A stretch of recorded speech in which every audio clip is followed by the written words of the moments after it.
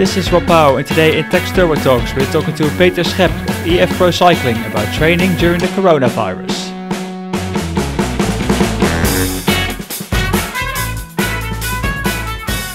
Alright, welcome back listeners. Thanks for tuning in to a new episode of the Tacx Turbo Talks. We've got another ripper guest for you this show. After hearing Zdenek Stibar and Gino Meder on the previous podcast, where they were talking about their training and the indoor racing in these strange times, we thought let's mix it up a little bit for this week, and we thought it would be a good idea to dive a little bit deeper into how you guys at home can actually stay fit, can stay healthy, while obviously making good use of your Tacx trainers. So today's guest will provide you all with some help, and he was so kind to even create like a 3-week training plan for you all, just to stay fit. And as we only want the best for our listeners, we asked the head of performance of EF Pro Cycling to help us out. So without further ado, welcome Peter Schep. Peter, how are you? Not too bad. We have some good weeks, some sunny weeks in Holland, where I live. But of course, the current situation is challenging, and I'm a bit frightened, of course, because I think everybody realizes that the virus will bring us in a really serious situation. But yeah, for me personally, it's challenging as a trainer, and stay some more time at home compared to last season. During the winter, I'm traveling between Spain, where we have our headquarters, our service course in Girona. So I'm every 3-4 weeks, I'm there for at least a few days or a week. And so every now and then I'm also joining the guys during the race, especially with the time trials in. All right, that's great to hear. So yeah, obviously for the people who don't know Peter, as we already said, head of performance at the moment by EF Pro Cycling, but before that, a pretty handy cyclist himself, a former road and track cyclist. Biggest achievements probably on the track, specialized in the endurance events, 4 times Olympian, 6 medals at World Championships, including 1 world title in the points race, 7 victories in 6 days races. But then, unfortunately, forced to retire in 2013. That's basically when you turned the coach, and it started at the Dutch track team, didn't it? Yeah, that's right. 2013, I got injured, and I was, pretty bad. And that age, I didn't want to go for a surgery with a long recovery time, so I decided to quit cycling. But during my 2012 season, I already started the education internally with the federation to become a trainer, which was pretty easy to start for me, straight from the bike as an assistant trainer from our head coach on the track, and work as a talent coach with juniors and under 23s in the endurance events, which made a lot of fun and was really helpful for me to grow into this kind of new world for me on the other side of from the bike. And I did that in combination with traineeship with road cycling, and I worked for SEG Racing, continental team in Holland. They have a lot of, in the meantime, famous pro cyclists. And yeah, that was a really nice time, and also I really enjoyed the combination of road and track. And yeah, I think it was pretty easy and a pretty shortcut to go for the track as a first step. But when the chance came last year to have a chat with Jonathan Fortes from this team, I didn't expect this chance so early in my training career. But yeah, I was pretty focused and pretty sure about going as a head coach to the Olympics planned in Tokyo for this summer, which is not going to happen. But yeah, in the meantime, I had to decide to quit the track again. And I felt pretty sorry for the people I started the project with from 2016 to 2020. But you're never sure if this chance will be there 1 year later. So I decided to quit and to explain my situation. And this was kind of my dream to enter the world tour and work with the guys on the road. So, yeah. So what was the message when Jonathan Walters called you or sent you a message? He was like, Peter, I need a head of performance and I want you to help me out? Yeah, I think his specific question was that he was looking for a guy who was also like practically, how do you say that? I'm more a self-made trainer from experience and learning, but way more from experience. And I think this team is really based on practical things and ideas and work together. So I want to bring the ideas in, then we discuss it, and if it's doable, we go for it. And that was basically what he was looking for. So not a top scientist, but more just some practical things and using the science and also the experience coming from the track, because on the track we are really focused on the details around aero testing, and that's also part of my job now, to work with TT stuff according to materials, positions, testing, etc. So I think his question fits really well to my background. So I was really happy to work for him. So what is it that your job holds now? Is it like training, nutrition, but also maybe No, mental it's not aspect, gear or nutrition. equipment? No, Or it's definitely not nutrition. Of course, we speak with our nutritionists, but yeah, that's another department. And of but course, more the it's short. performance is really focused on everything on the bike. Yeah, I got the overview of all training plans. So we work with the platform Training Peaks, which is one of our partners from the team. And I'm working on the overview.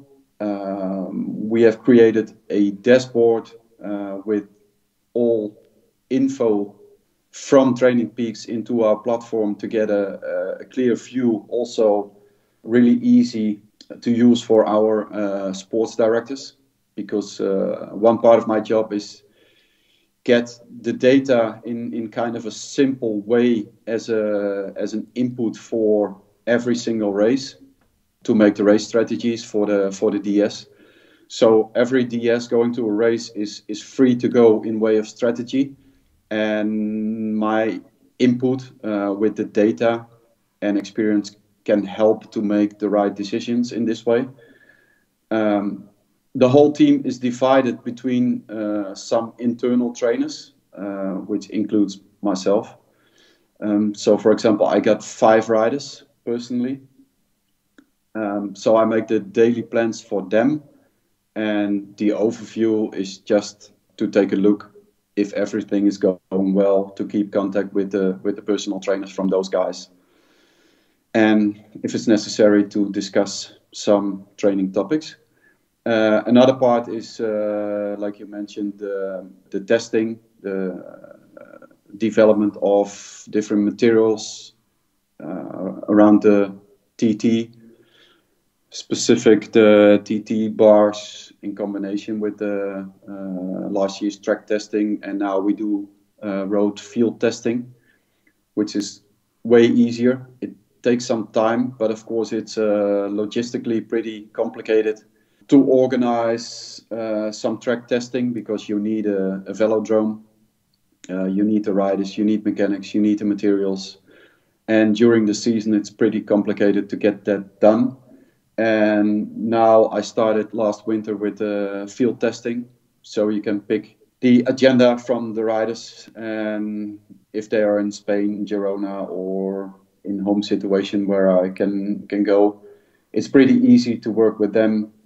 And it's also better because some guys are not really used to go on the track. So then the results might be not that valid if you compare it with just going on the road, which is pretty similar to a race, of course. So yeah, that's the main part of my job. Okay, because obviously last season a lot of great successes, and I think a lot of cycling fans noticed there was a massive improvement already in time trials, team time trials for EF. People started talking about the secret of Peter Schep behind it all. What was that secret? Can you share something of that? Or No, no, no. Yeah, I have to laugh about it because, like I said before, the cooperation between the people in the team and in the staff is really amazing. I've enjoyed that really as a big success, working together, and I think we bring some ideas in, and it's not just my topic. It's just I want to explain what I'm doing. I want to work together with the riders that they understand the ideas and also the DESs, and I need the input from the DS if it's working well in the race and also working on the power strategies. That's exactly the same. I need their input because I'm not always there in the race and also not in the preparation. So, for example, the team time trials, I have a really short connection with the DS at the race there, and also the days before when we do some trials for the team time trial. Working on the lineup, that's really important in the team. And then I need the experienced eyes and thoughts from the DS. So we have to work together, and it's the same working together with our partners, with Andreas Clear, who is responsible for from our team to the partners around all materials. So he's really important for our team, and I'm working together with him to try and get the best setups for the time trials. And I think that's the biggest secret, what we do from the staff, what we're able to do. And of course, we have some great riders with the biggest engines, and we're working just on the small details. But of course, the details can make the difference. But without any engine, you're not going to win a time trial. Talking about those engines, you mentioned you still coach about 5 riders. Which riders are you still coaching? It's Julius van den Berg. He's still a young rider. It's Moreno Hofland. He's already more experienced. Seb van Mark, who's one of the biggest classic riders in the world. It's Christopher Halverson. He's the former world champion under 23. Also big potential. And I'm really excited to work on specific sprint efforts with him because of my background with the track. Sprint speed is always important there, so I'm using some stuff from the track with him. The 5th rider is a new one, Magnus Kort Nielsen, and yeah, he's like a multi-talent. He can do climbing, sprinting, whatever. So that's I got really excited when I started working with him because of course, I knew him as a rider, his name, and watching TV, win some stages in Grand Tours. But when I checked his training data, I was like, how is this possible? But it is, and he showed already some good results in the early races. And yeah, he's also a great rider to work with. So I'm really happy with those guys, and also the mix. So one is a young rider, one is experienced, and going for specific things as TTs or sprints or the big classics. That's really a big challenge for me, and I really like it. And how is it to coach those guys in the current times in these situations? What's different than maybe like a couple of months ago, and how do you adapting to it? Yeah, that's really hard. But important for our team is that we speak with the trainers and coaches every week in a Tuesday call. So 10 o'clock on Tuesday, that's a fixed note in the agenda that we speak together. We speak through all cases of riders if they're struggling. And of course, there's a huge difference between guys living in Holland or Belgium or Norway. Even if it's for a solo ride, they're allowed to go outside, which is a huge difference compared to guys who stay in Spain, Italy, Andorra on a mountain for starting an altitude camp, and they were not allowed to leave that space anymore. So a few of them are still there, and that's really hard. So some important discussions were about the mental strength of the guys, and we don't want to get a lot of mental stress during these weeks. So the first thing we try around training is, even if it's only for a few hours or short sessions, how to find out if they're having fun on the bike. So the first question to a rider is, what do you want to do yourself? What do you like? How do you like it? Questions like this. And from there, we start to make a kind of a plan. And for the guys who, like I said, who stay in Holland and they're allowed to go outside for just solo rides, which is just fine. Even for them, it's quite limited because the advice from our doctors, and I think in general the opinion from medical specialists, is not to go for the higher intensity. So just keep the volume just low or medium, and also the intensity for every training session not too high. So if you do some higher intensity stuff, then of course it's followed by an easy day or just a day off to recover.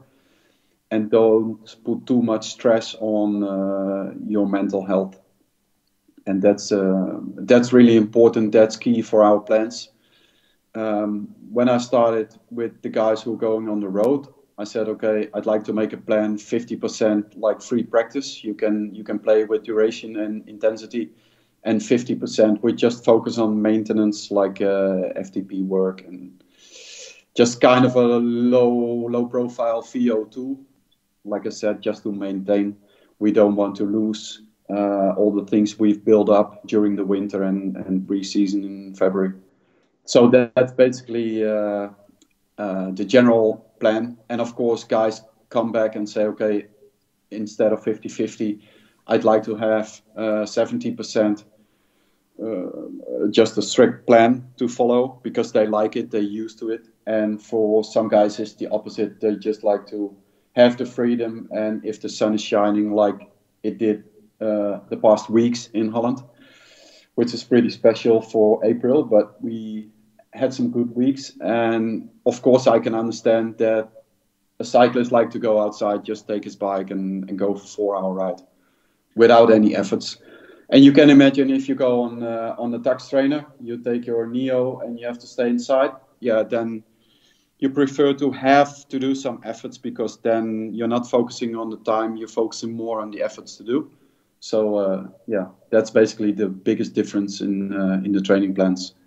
And how do you plan that now for the changes that keep coming up, maybe in the UCI calendar, or when racing is going to start again, the date might keep shifting? How do you take that into account when making that program? Is there enough time at some point for riders to get fit? How long do they need, etc.?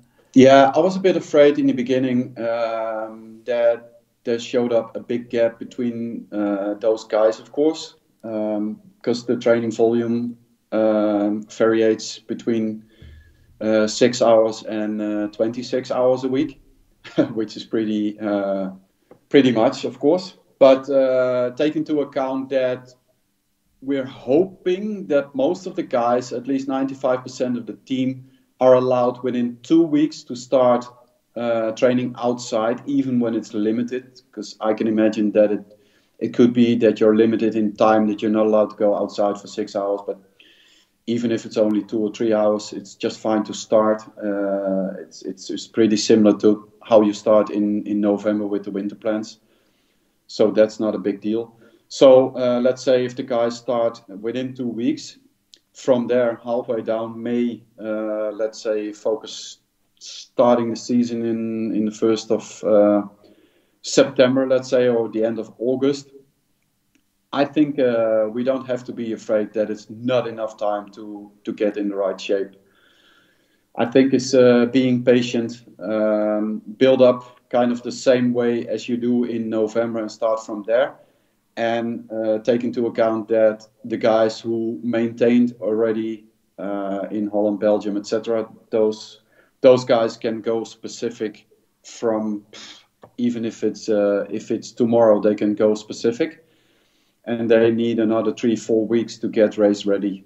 So yeah, I think for both of the groups, it's a different approach, but there's enough time to reach the race readiness in, let's say, the second part of August, if it's going into the right direction to start. And yeah, I'm looking around at other sports, what they're doing, because the German Soccer League is preparing a restart, and also the Formula One in Austria, they're working with Red Bull in the lead, working on a kind of isolation with all the people and staff involved in the race weekends to bring them in the hotels owned by the Red Bull bus, and do the corona checks. So if they're all negative, they can be isolated all together and stay together for the whole race weekend, and then maybe try to do 2 single race weekends. So for us, that's really interesting to follow, as well as the soccer league.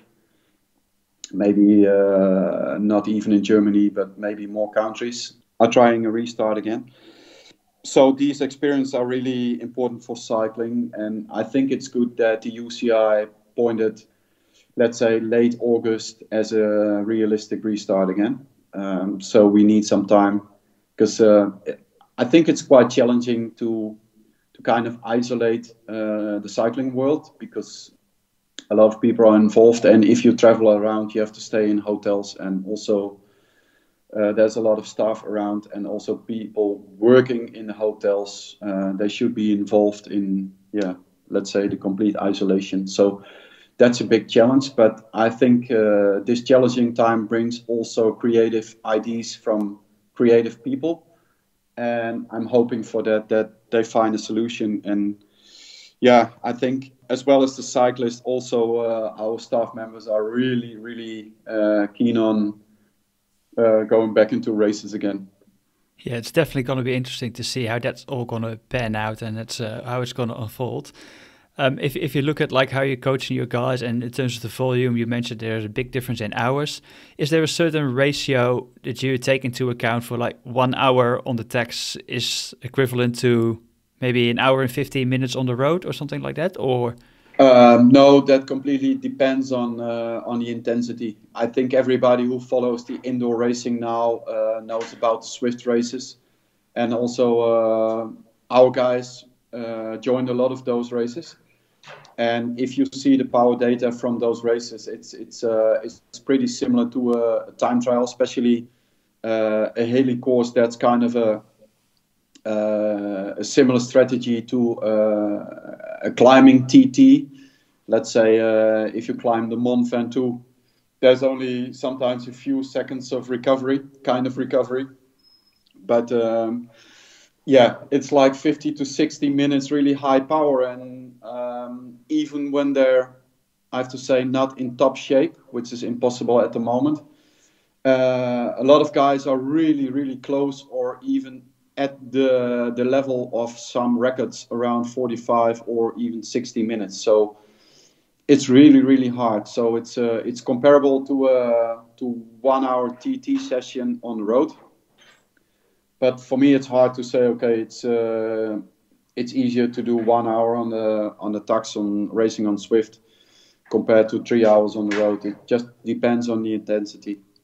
But my biggest conclusion is it's really hard if you join those races. And take into account, talking about the immune system nowadays, it's really important to have enough recovery after doing such a race. So we're really paying a lot of attention to that. So we don't want to do day in, day out kind of sessions like these. We really like to use the Tacx sessions and use the builder to make the training sessions and kind of manage the training load. So, for example, do the efforts with enough recovery in between. The repetitions are not too many in number and not too hard in intensity. It's just to maintain what they built in strength or just basic condition in the months before. And if we link that to the amateur or recreational cyclist out there who's now maybe indoors doing a lot of those maybe races as well, is it even more important for them in terms of recovery to take it? And with regards to the immune system, of how do you see that? What would you say to them? Yeah, I think amateur racers are, compared to our pros, are not used to do so many high intensity stuff. So I think even if it sounds really challenging for those guys, you have to pay attention that the training load is not too high according to the immune system, because yeah, that's the main thing. The health is key in this period. So for me, it's better if you do, let's say, 3 sessions a week. That of course one can be kind of a hard one, but even if it's hard, it's not like a full gas effort. And the other 2 are more endurance based. So that's our how we manage it in our team, but also as an advice for, let's say, amateur riders. And now you've been so kind to put on like a 3-week plan, which people can find at the Tacx website if they go to blog.tacx.com. So they can follow their own like 3-week training plan designed by you. What were the components that you put in there? What is the philosophy behind that program? Yeah, it's based on 3 weeks, like you said, 3 times a week. It's based on indoor sessions, but of course you can do it outside. You have to take into account that one of the training sessions is slow frequency reps. That's these are efforts, 4 times 6 minute efforts with RPM between 60 and 70. So that's kind of strength training. And you can imagine that it's easier if you have kind of a slightly uphill course to do that, because you need to create enough resistance to push the power and do that with kind of a slow speed. So you can imagine you do that with really hard headwind and a big gear. But if it's not, which is also realistic, it's better to do it on a hill. So you need a few K slightly uphill.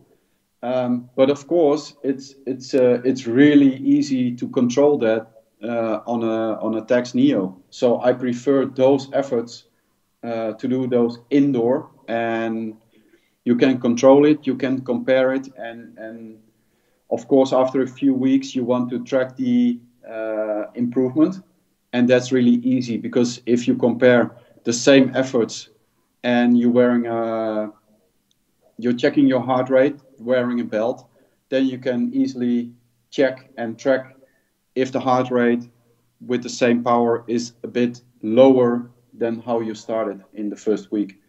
So I really prefer those efforts to do indoor on the Tacx trainers. So that's for the strength, sort of like the strength work. What are the other 2 sessions that are in the week? The other sessions, one is a mix of endurance and tempo endurance. I wrote 2 setups, so you can easily do this outside, of course, based on endurance. It's really easy to go outside.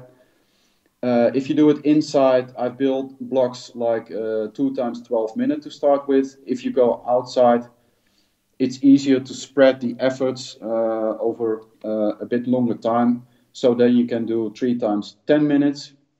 And the thing we have created is it's based on an effort workout to do 50 seconds seated, 10 seconds standing. So even if it's not the highest intensity, it's really good to get your body and the legs used to different positions. Because imagine you go for a longer climb during the summer and you have a big challenge going to the Alpe d'Huez or things like that. You have to go into the rhythm to stay seated for a certain amount of time, seconds, and then stand up when it's getting a little bit harder. So it's really good to make a good combination of standing and seated and change that every now and then. So it's based on tempo, based on 75, 85% of FTP power. And then standing, of course, that's a little bit more, but not like full sprinting. That's just a short peak, which could be around threshold or maybe a bit over threshold. And then the development between those weeks, going from week 1 to 2, then we're gonna extend both of the periods seated from 50 to 70 and 10 seconds standing from 10 to 20 seconds. And there's another step coming in the final third week. And then we have 90 seconds and 30 seconds for seated and standing. So make it a little bit more challenging. And there you can see and track the development for yourself if the 30 seconds in the end feels as easy as the 10 seconds from how you started in the first week. And then the third one, that's the intensity, the highest one, that's FTP development. It's based on 3 sets, and every set contains 3 times 3 minutes. In week 1, the recovery time between those 3 minutes is also 3 minutes, and going from week 1 to 2 and 2 to the third week, then the recovery time is going shorter and shorter from 3 minutes, 2 minutes, and the final week is only 1 minute. It sounds really challenging because relatively those steps in recovery are pretty big, and that's why my advice is to keep the control in the first set, that you don't overdo the power and you just feel still comfortable and realize that you should do this for 2 other sets more. And it's more important to maintain the same power instead of losing the power and get really fatigued in the end. So consistency over the sets is the most important. So keep control on the first one, that you're really able to manage it till the end of the training. That's the key in this session, because it could be a really hard one. All right, awesome. So it's strength, basically a strength session, endurance session, and a threshold session. Yeah. Are those like the 3 key ingredients for every training program that you write? Yeah, of course, but especially in this period when it's all about low or medium intensity. And of course, the next step going into the race readiness for the pro riders we have in the team. So focusing on the months August and September in the current situation. We're gonna change the trainings in let's say June, July, early August. We're gonna change that, and then you're gonna play with sometimes a lower volume and more like hit sessions where the intensity is really, really high, and focus on full sprints where you need a lot of more recovery. But that's really race specific. And then, of course, you don't have the time to put this same amount of volume and FTP endurance work in. So we're going to reduce that. And then it's also about repeat these sessions only once in a few days or in a week, instead of doing that 3 times a week. Then it's only important to repeat that, to not lose the capacity of what you built in the weeks and months before. Okay, cool. So, but in general, like for this period, especially also for the amateur cyclist, strength, endurance, threshold, great building workouts, and be aware of your recovery and make sure that you stay healthy. That's the main thing, right? Yeah. So in training, you always play with intensity and volume. So our advice is for both of the things, because a lot of volume brings also a lot of stress on the immune system, and of course also the intensity, which is really easy to understand, gives a lot of pressure on that system. So both of these factors should be limited in this period. So we say, okay, we don't do 30 hours a week crazy on a bike, and we not go to really long hit sessions, interval sessions on the highest intensity. So we don't do that. Sometimes if we hit a short record or whatever, it's in combination with longer recovery or a day off afterwards or things like that. Because you can't avoid having some fun on the bike that you're touching your 5-minute record or 2 minute or 1 minute, or you do some sprints. That's not a big deal, but it's more important that you don't do that every other day or 10 times in the training.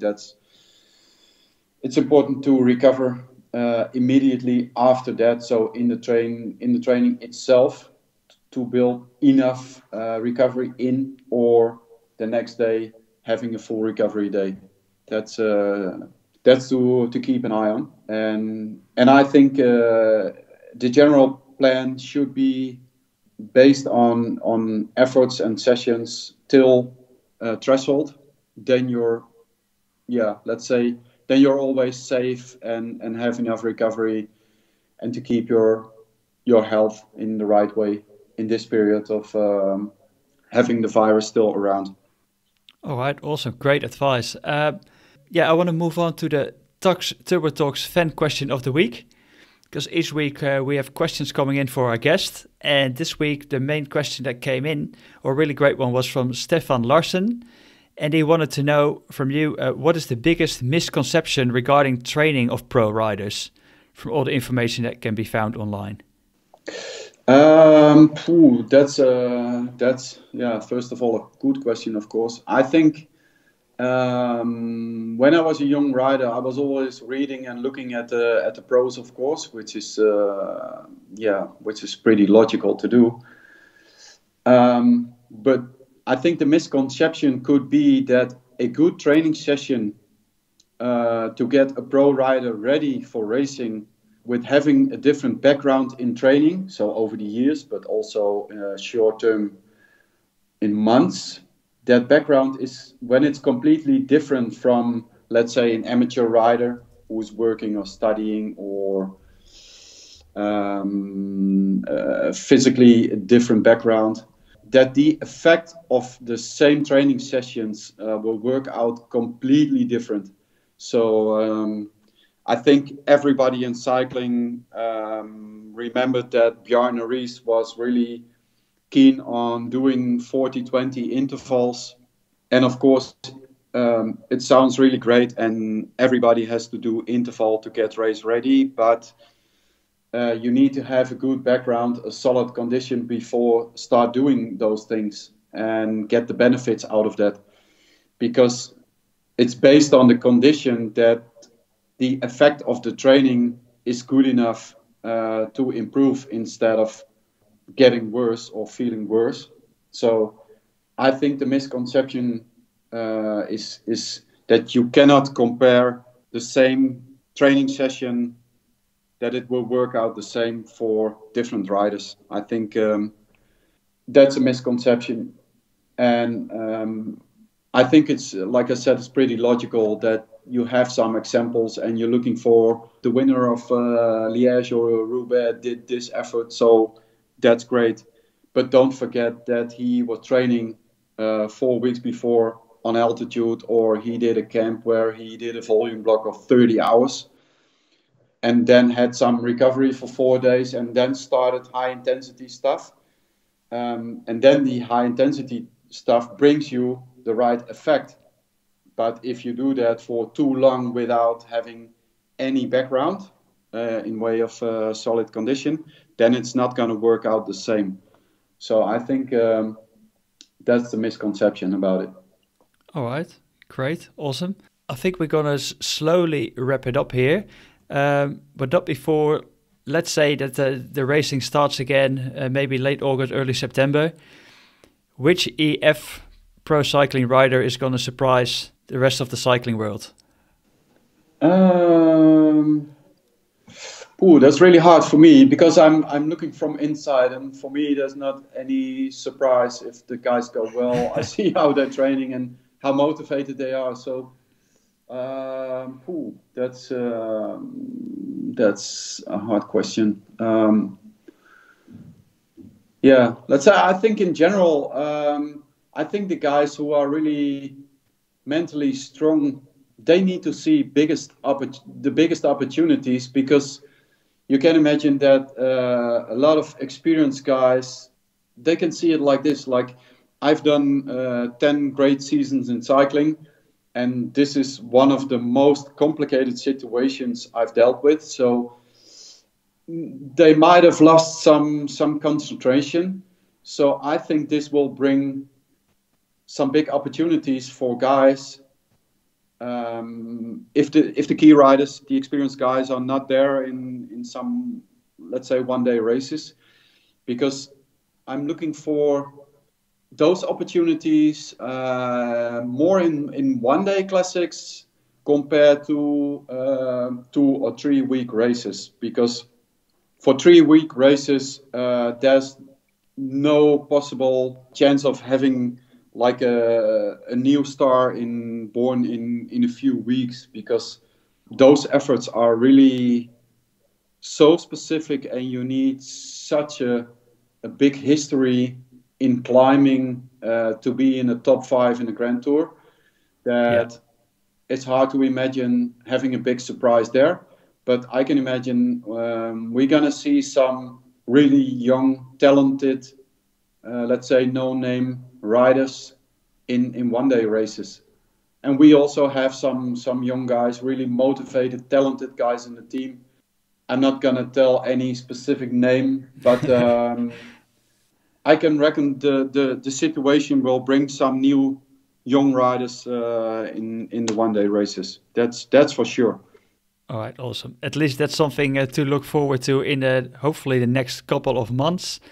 And for the riders, obviously, and the amateur, the fans at home, they've got something else to look forward to, and that's that 3-week training plan that you wrote for them, and they can find it on blog.tacx.com. Peter, I want to thank you so much for your time. Really interesting for our listeners, a lot of wisdom there, so thanks for sharing that. No worries, with pleasure. And thanks for jumping on. And people, if you're listening, don't forget to tell a friend about this podcast and tell a friend about that program that they can follow online. And in the meantime, make sure you never stop cycling. It's time to wrap it up here. This was Rob Bauer with Peter Schep of EF Pro Cycling. Stay tuned for the next Tacx Turbo Talks.